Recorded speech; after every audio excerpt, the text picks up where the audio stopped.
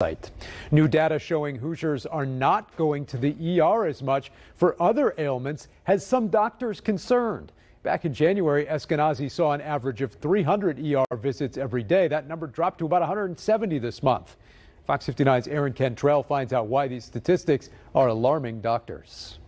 Folks are not coming in for relatively minor things, understandably. But, unfortunately, I think we are also seeing fewer patients coming in scenarios where they really do need to be coming. Franciscan Health VP of Medical Affairs Christopher Doring is very worried for some Hoosiers because he's seen almost a 50% drop in the number of patients coming to the ER. That's the case around the city and the state, but also pretty consistent around the country, actually. Eskenazi, IU Health, and Riverview Health Emergency Room and Urgent Care and Fishers are concerned too.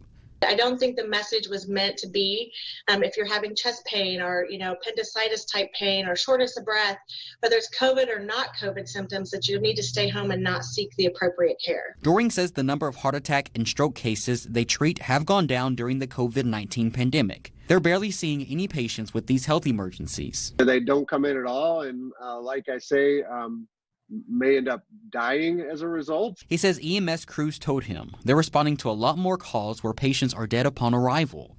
It's why he wants people to go to the ER if it's an emergency. Plenty of capacity right now to be seen in the emergency department. It's not going to be overcrowded or lengthy waits. Riverview Health ER nurse and program director Lynn Bunch knows many people may be fearful of catching coronavirus, but all hospitals are set up to keep people with the virus separate from others.